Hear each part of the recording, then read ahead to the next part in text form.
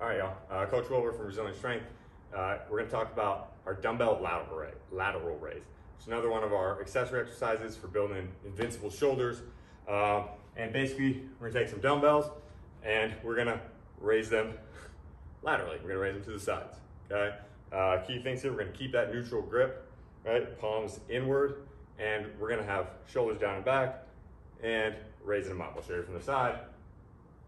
We're just going straight out, making big wings here, okay? Main things you don't want to be doing is starting to use like a lot of hip drive or something to cheat the weight up there. We really want this to be isolation with straight arms bringing it up, okay? So that might be different from some things you see on other YouTube channels or other sorts of exercise philosophies.